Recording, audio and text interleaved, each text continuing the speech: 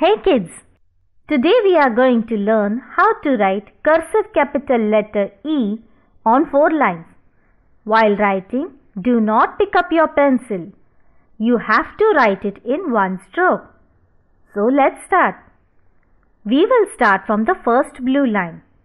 Slant line up, then small right curve till first blue line. One more right curve till second blue line.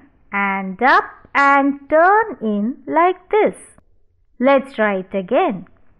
Start from the first blue line, slant line up, then small right curve till first blue line.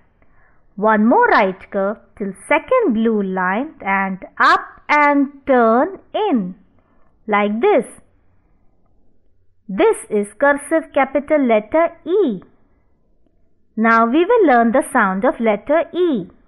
E says A. A. Again, E says A. A. Let us see some words which start with the sound of A. E for egg. A, egg. Then E for elephant. A, elephant. Then E for envelope. A, envelope.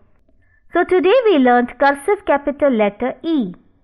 Next time we will learn another letter, cursive capital letter F. Bye.